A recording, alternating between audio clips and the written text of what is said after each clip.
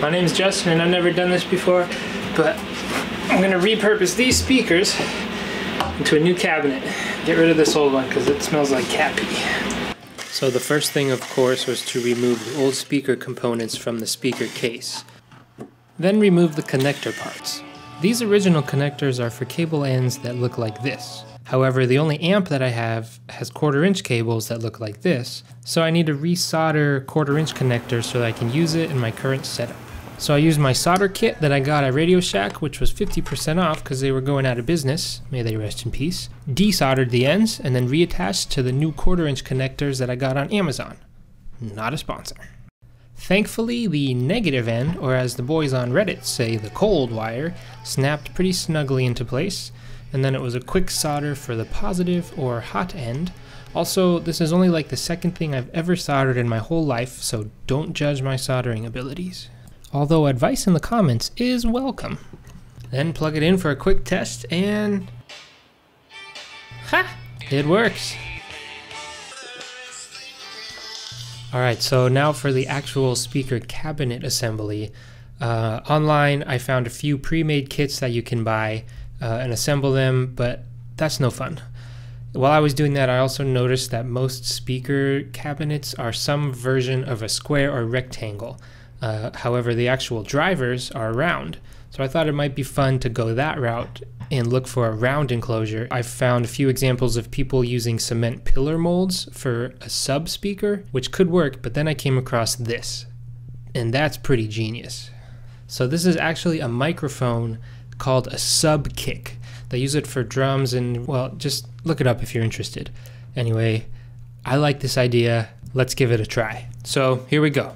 I found 2 drum toms for 40 bucks. I figured cheaper would be better because probably I'd end up destroying them. So assembly was a little bit of a head scratcher because I wanted to leave as much of the drum intact as I could. The best solution I could think of was to use the existing hardware. So the drum has 5 of these brackets. Each bracket has screws going through the middle, so I removed the original screw, replaced it with a longer screw. That way I could fit a piece of plywood on the inside of each bracket. This is just scrap plywood that I had from a previous project. Basically, this will allow me to attach the speaker directly to the drum, and from the outside, the drum will look untouched. It'll just look like a normal tom. Unfortunately though, and go figure, the holes on the speaker did not line up with the plywood brackets that I just put. But I had the idea to use the original cabinet mold, cut that out, which gave me this. It wouldn't fit, so I did some sanding, some cutting, finally got it to fit, and I had a nice perfectly sized shelf to screw the speaker into. Looks pretty nice. Now I needed to figure out how to attach the other speakers to this one.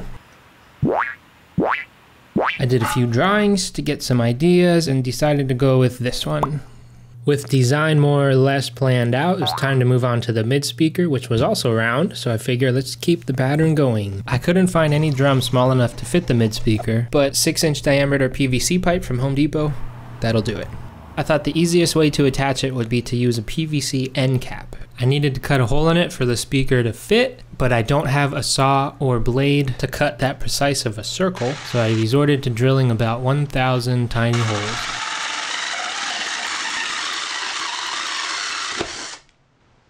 Then I popped it out, and so this version of the mid speaker is actually the second draft. I redid it this way after I had almost assembled everything, so from here on out you'll actually see the mid speaker in its first draft, but in the final assembly you'll see it put together this way. Just want to clarify that in case you're wondering why things are different later on.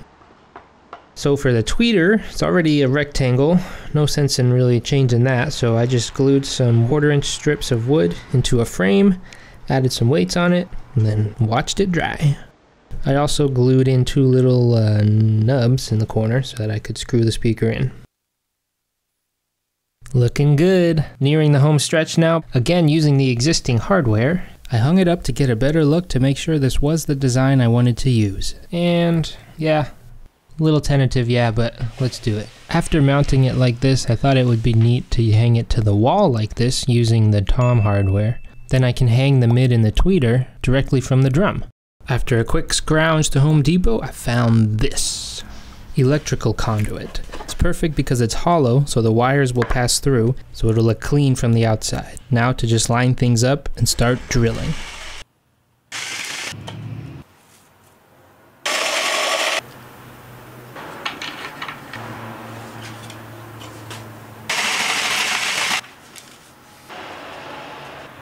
Seems legit, right? Yeah, sure. Assembled everything quickly just to see how it looked. I'm liking it so far. Picked a paint color and painted.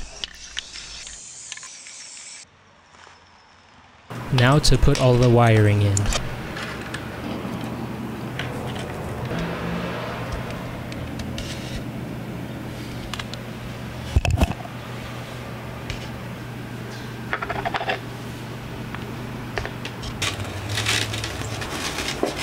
Final assembly, and here we are. I'm honestly pretty impressed with how this turned out. First of all, it works, which is a plus, and I think it looks pretty cool too.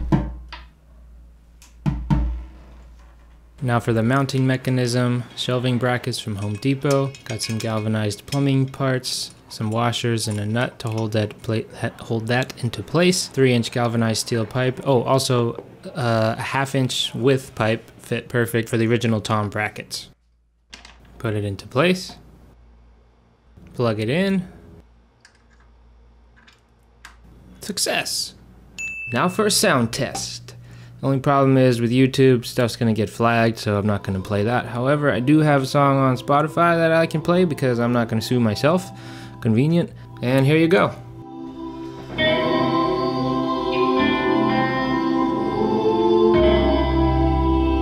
It works. This is just the speaker from my phone.